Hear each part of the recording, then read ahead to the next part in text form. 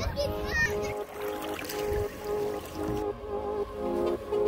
keep getting it in my hair.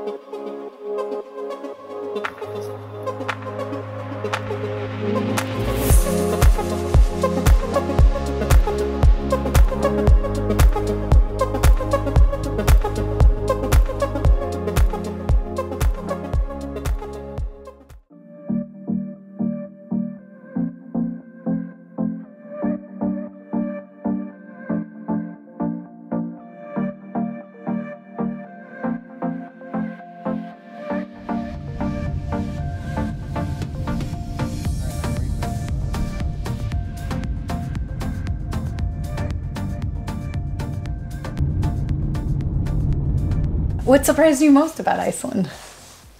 I think the way they use geothermal power. Yeah. To power a lot of stuff. I mean, probably all the, you know, like the hot water comes from geothermal, the electricity comes from geothermal. It just seemed that they managed to pipe geothermal stuff all over the island. Yeah. Yeah. To me, it was amazing that, like, they really did it. 100% of their electricity comes from renewable resources. All right, Teddy, what were you saying? You might puke.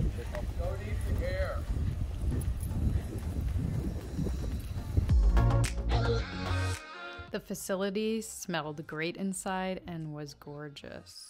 I mentioned in my first Reykjavik video, one of Iceland's main draws for me is its geothermal activity, so I was super excited to be here. These maps show some of the best areas for harnessing geothermal activity. High temperature fields, therefore, represent an unlimited, self-sustaining resource for a clean, living Earth. Iceland sits on two tectonic plates, Eurasia and North America. There's an unconnected mantle plume underneath Iceland as well. The plant provides both electricity and hot water, which warms buildings, and is also used under the streets to melt snow. This wall shows how things work. I've got a more detailed video linked to show how the process all comes together. Iceland used to be one of the poorest countries in Europe, but after tapping into the geothermal energy source, they're now one of the most financially secure, with their major export being aluminum, an energy-heavy process, and now Bitcoin mining. Somebody turn up the damn thermostat. These are steam water separators. They use simple physics, and more about them is also linked in a separate video. Person to be down there for like perspective, like these are so big. Yes, say that. They are huge. These are huge. Very huge. Oh. This is the low power side, the low pressure.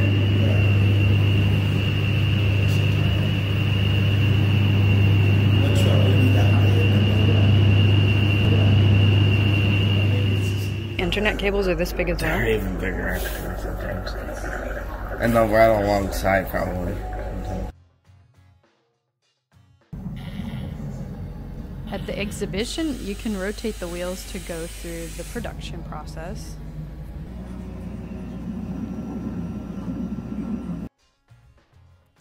The Hellishidi power station is part of a larger geothermal park that has a lot going on. There are areas for hiking as well as spaces for entrepreneurs, businesses, scientists to do more cool, hopefully, you know, climate helping stuff. Currently, they have a project going called CarbFix. Iceland has lots of awesome basalt rocks for carbon sequestering. The Hellishidi power plant specifically has been injecting hydrogen sulfide and carbon dioxide back into the rocks since 2014. 95% of injected gas is carbonized within 2 years, and the CarbFix process can work worldwide because 5% of the Earth's crust, which is more than enough, has basalt rock appropriate for the process. What a nice touch.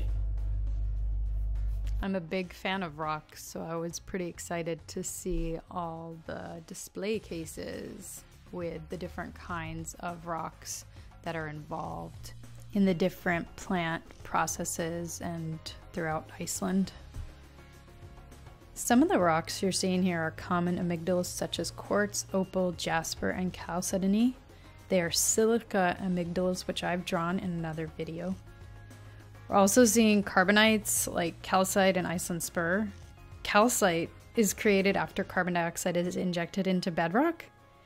Injected hydrogen sulfide becomes pyrite. I found the exhibit fascinating but a lot to take in and understand, so I hope this video makes understanding a bit easier for you all. Thanks for joining me today on this tour of technologies that could help turn carbon levels around.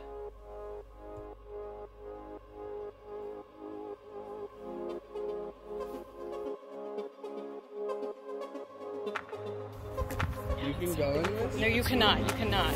No, because you would boil to death, but like...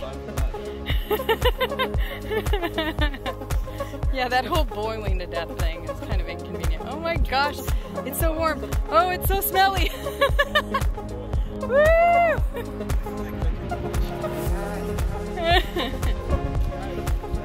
Yeah, have you noticed the cold water is